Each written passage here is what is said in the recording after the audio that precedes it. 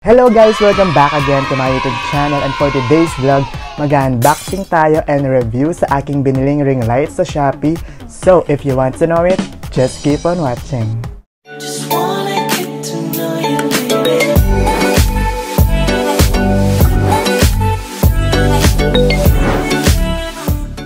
So, heto na nga yung binili kong ring light na in-order ko sa Zine 0124. Yan, ilalagay ko na lang dyan.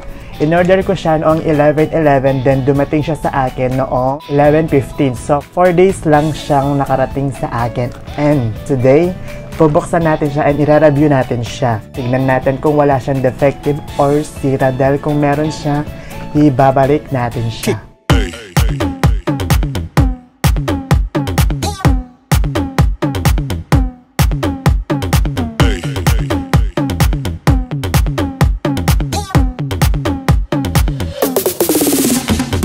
Ito na yung itsura niya guys, color black and pink, so I like it. Ang sabi dito, LED, ring fill light and beauty face, make face and eye in beauty, night core extreme and multiple color temperature. Then dito naman sa likod, the ring supplement lamp is suitable for selfie and live video, streaming, etc. It has the functions of fill light, beauty face, beauty eye, brightness, skin. It can also adjust for 3 colors temperature and according to your favorite to adjust various shade, and is equipped with a variety of heights and angles in use with frame, which is beauty weapon.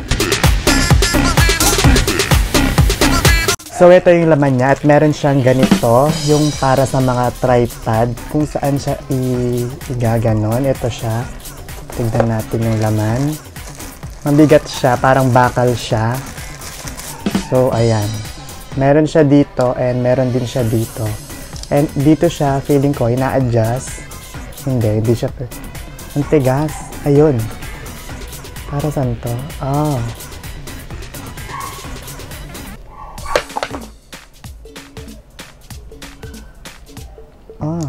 So, pwede siyang iikot ng ganyan.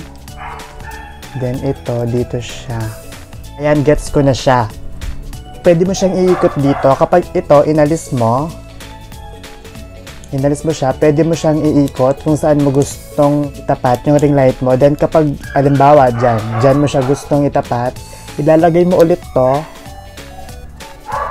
Yan, para mag-lock siya at hindi na siya gumalaw. Next, ito namang mismong ring light. Ganito yung, ayan, ganito lang yung laki niya. Parang, ayan. In fairness ha, mahaba siya. Ayan. 16 centimeters.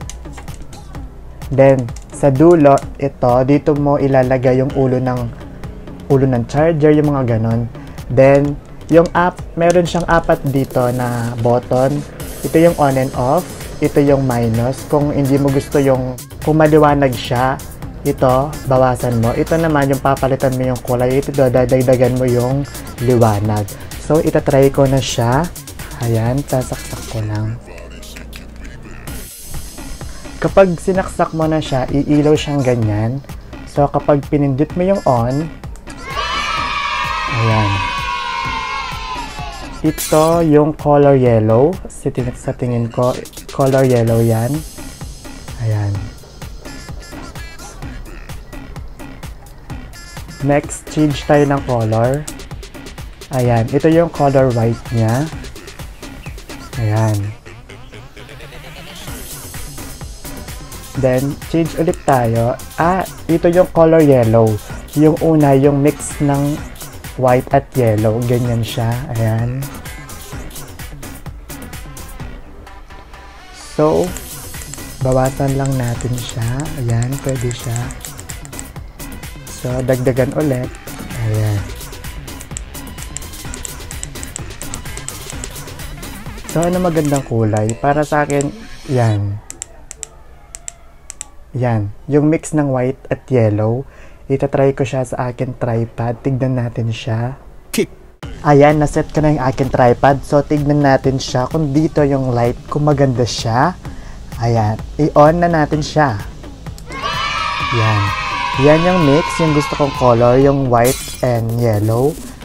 So, i-dim natin siyang konti. Bawasan natin. Ayan yung pinakababa niya. Then, kung dadagdagan natin, nakikita niyo yung difference. Ayan, yun yung pinaka maliwanag niya. So, yan. Then, next color natin is white. Ayan. Ayan yung pinakababa niya. So, kung liliwanagan natin siya, ayan, may difference ba? So, change color ulit tayo. Ayan yung yellow niya. Yan yung pinakamaliwanag. So, ibaba natin siya. Ayan. So, ngayon, nasa direct sunlight ako. Tignan naman natin siya kung walang direct sunlight. Kung madilim, example, kapag gabi na, ganon, try natin siya. Ayan, kunwari, gabi na. Kunwari, wala ng ilaw, wala ng sunlight. Tignan natin siya kung maganda pa rin siya. So, i-on na natin siya. Ayan, ito yung, I think, yung yellow. So, yan na yung pinakamababa niyang liwanag. So, dagdagan natin siya. Ayan. So, maganda rin siya pag gabi. Ayan. Palitan naman natin yung kulay niya. Ayan yung white. So, yan yung pinakamababa niyang kulay. Yung liwanag, I mean. So, dagdagan natin siya. Ayan. I like it. Ang ganda-ganda niya. Next. Wait. So, yung una, ito, yung yellow.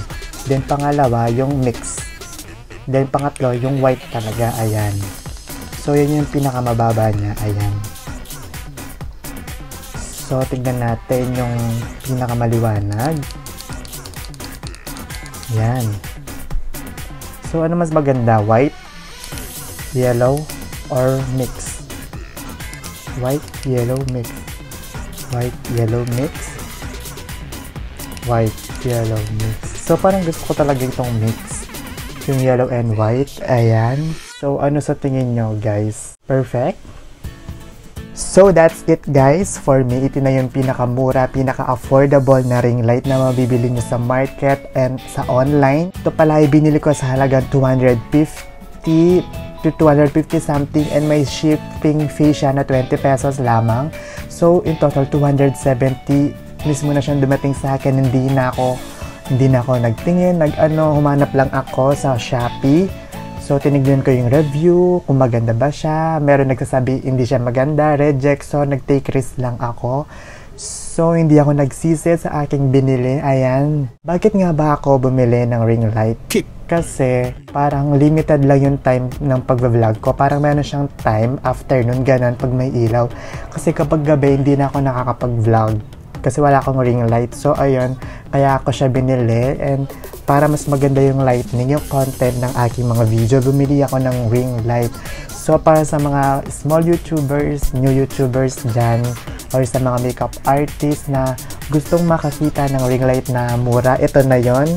Bilhin nyo na siya sa Shopee. So, I suggest na bumili rin kayo ng sarili yung tripod. Tignan nyo rin yung tripod na binili ko. Swak na swak sila. So, ayun guys, overall, I like it. I super duper like it. It's 5 stars for me. So, ayun, comment lang kayo sa baba kung ano sa tingin nyo yung magandang kulay, yung white, yung mix, or yung yellow. That's the end of my video, guys. Thank you guys for watching, and don't forget to subscribe, to like this video, mag-comment kayo ng kung ano-ano pa man, and share this video para yung mga kakilala yung mga vloggers ay makahanap din sila ng mga murang ring light. So, thank you guys for watching. I love you all. Hello, bitches.